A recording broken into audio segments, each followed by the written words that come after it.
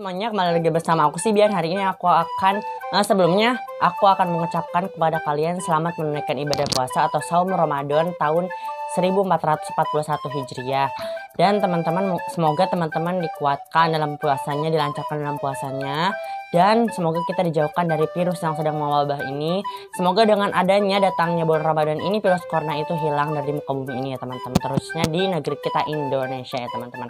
Oke, kali ini aku akan memberi tips atau tutorial kepada kalian bagaimana sih caranya membuat stiker WhatsApp seperti ini ataupun seperti yang lainnya ya teman-teman, yang lucu, yang pokoknya ini bikinan sendiri kayak gitu ya teman-teman. Jadi bagaimana cara kita membuat stiker WhatsApp sendiri atau mendownload stiker-stiker WhatsApp yang lagi viral di Indonesia ya teman-teman, di WhatsApp kalian pasti juga ada ya sekarang.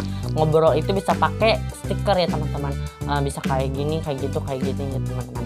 Oke, bagaimana sih caranya? Oke teman-teman, sebelumnya teman-teman jangan lupa klik tombol subscribe dan juga loncengnya agar channel aku bisa menjadi channel yang lebih baik lagi untuk kedepannya dan berkembang lagi untuk kedepannya tentunya teman-teman. Oke teman-teman, kita langsung aja ke tutorialnya. Oke, sebelumnya ini panas banget teman-teman, ini gerah banget, ini aku sampai keringetan ya teman-teman. Oke, kita langsung aja ke tutorialnya. Jangan banyak basa-basi lagi teman-teman, jangan lupa subscribe. Nanti di next episode aku akan ngebahas tentang teori konspirasi atau misteri-misteri ya teman-teman, yang tentang horor. Nanti di next episode ya teman-teman. Oke, langsung aja ke tutorialnya teman-teman. Aku ulangi terus ya teman-teman. Oke, langsung aja.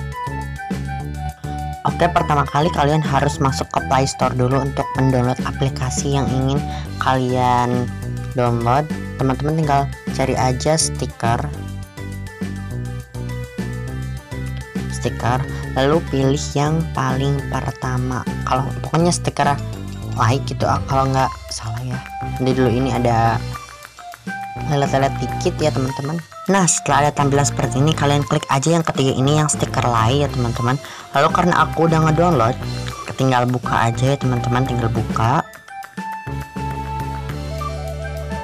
Lalu kalau teman-teman mau ngedownload stiker-stiker yang sudah disediakan aplikasi ini, tinggal pilih-pilih aja stiker mana yang kalian butuhkan, yang lucu, mau yang sedih, mau yang kayak apa, banyak banget ini. Kalau teman-teman mau bikin sendiri, teman-teman tinggal klik aja yang icon plus di sini. Lalu akan pilih album. Setelah itu kalian pilih aja yang foto yang mana aja ya teman-teman. Misalkan aku foto yang mana ya,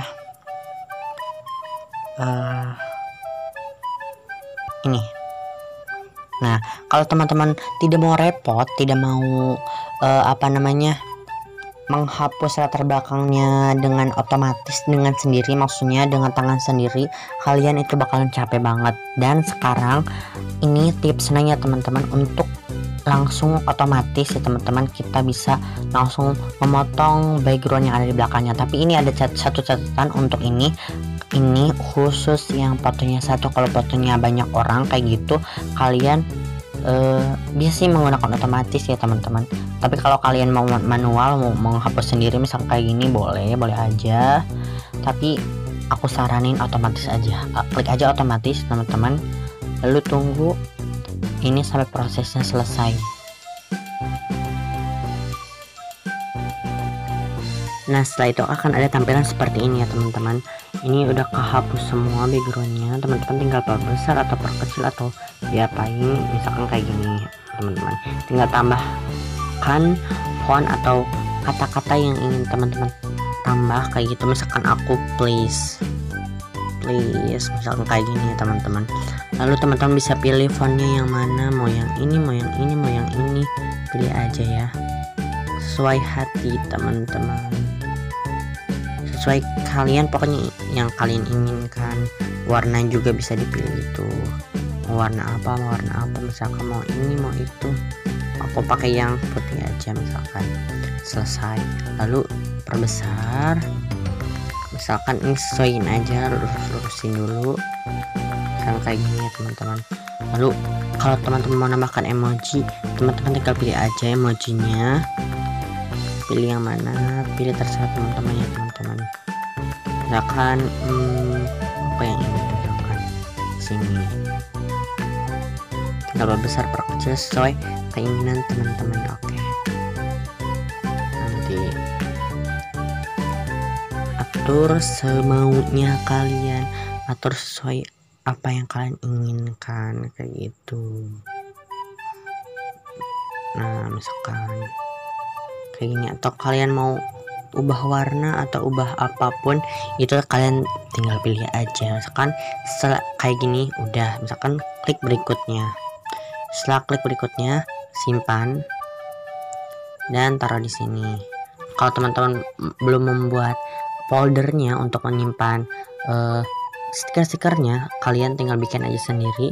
Dan setelah ada tampilan seperti ini, tinggal teman-teman klik aja tambahkan ke WhatsApp, lalu pilih WhatsApp yang mana yang kalian inginkan atau yang mau ditambahin stikernya. Aku yang pertama aja ya teman-teman, lalu sudah dikirimkan.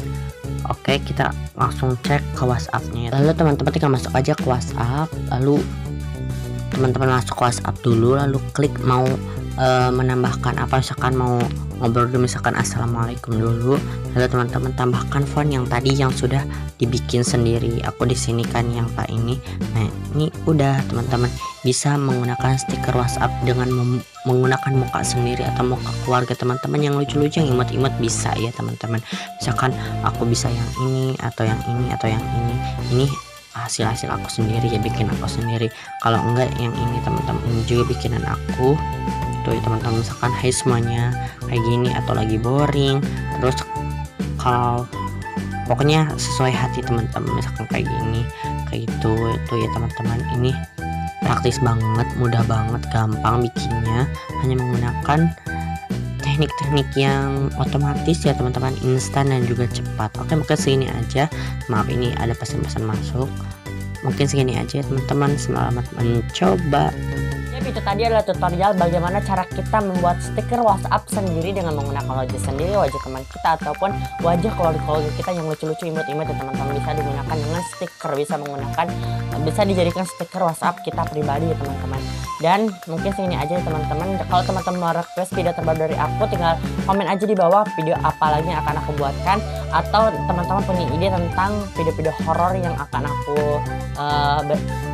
aku buatkan di spesial Ramadan ini ya teman-teman. Oke, mungkin segini aja teman-teman. Jangan lupa membuat stiker WhatsApp dengan mudah, dengan gampang, dengan cepat. Ini kalian hanya mendownload aplikasi itu dan kalian tinggal klik aja otomatis. Ini khusus yang mukanya ada satu aja, maksudnya untuk yang sendiri. Kalau yang banyak mah ya teman-teman tinggal bikin sendiri kayak gitu, di eraser atau dipotong ya teman-teman. Oke, mungkin sini teman-teman, jangan lupa tombol subscribe dan loncengnya agar channel aku bisa menjadi channel yang lebih baik lagi untuk kedepannya dan bakal lagi untuk kedepannya teman-teman. Oke, mungkin sini aja, terima kasih.